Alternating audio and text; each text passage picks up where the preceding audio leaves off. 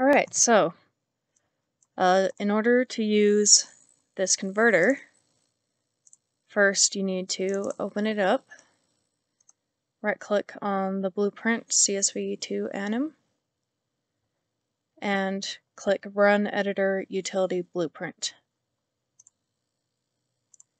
Then find the data that you want to use. So I've got a data table here. Bring it in and choose the type CSV Anim Struct and apply. Now it should come in looking like this. All the column names are correct.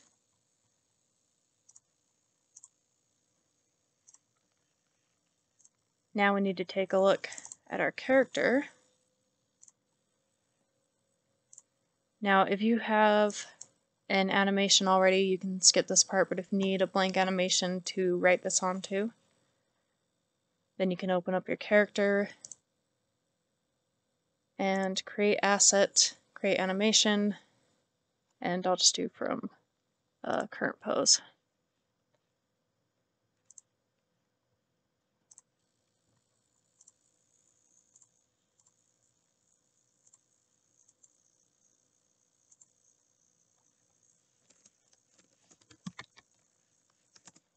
And then we can open it up.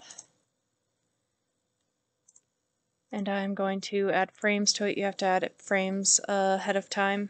They can't be added through the code, and if you add them afterwards, they'll overwrite the curves that have been written. So append at the end. Make it a bit longer. However long you need. If it's too long, you can cut off at the end, whatever you need to. Now, I'm going to actually search test anim so I can select both of these at once. So we've got the new data table and our new animation. Just control clicking to get both of those. Then right click, scripted actions, and generate. Now, if you have it open, you might need to reopen it. There we go. Yes, now we can see the curves here. So he's got all his facial movements mapped out.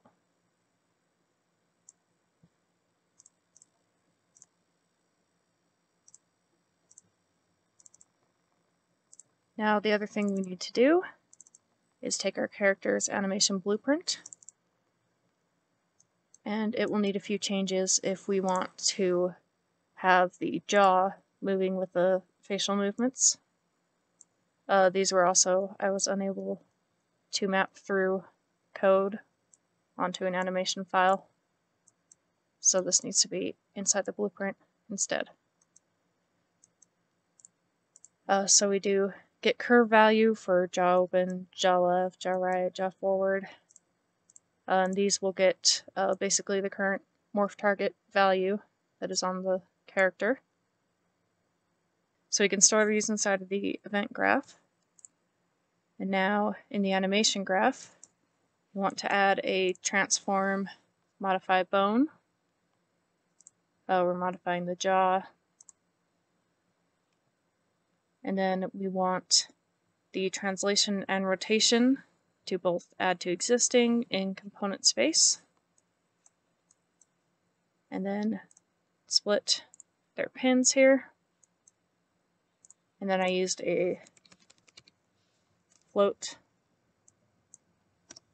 blurb with my values that we collected in the event graph. And then these values can be adjusted according to what looks best on your character. Basically this will translate these values from 0, because these values will be 0 to 1, and it'll translate them to the angle value that this will be using. And now that way, the character's mouth will open and move side to side, and all those sort of jawbone animations to go with his face morphs. And that's it.